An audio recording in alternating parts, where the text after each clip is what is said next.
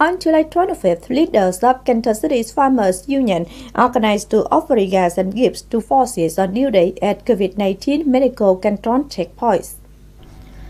The group visited the checkpoints in Thái An Đồng Ward, Bình Thủy Upper District, Trường Xuân Camion in Thái Lai Town of Thái Lai Suburban District, Thành Phú and Thái Đông Camion of Cờ Đỏ Suburban District. At the checkpoints, the group presented gifts including instant noodles, clean water, face masks, sanitizers, umbrella, and raincoats at the combined value of over 15 million Vietnam dong. These gifts were supported by Cần Thơ City's Farmers Union and raised by kind-hearted people. In the meantime, the group also offered regards, encouraged forces to continue making efforts to overcome difficulties to effectively carry out solutions to early fight back the pandemic.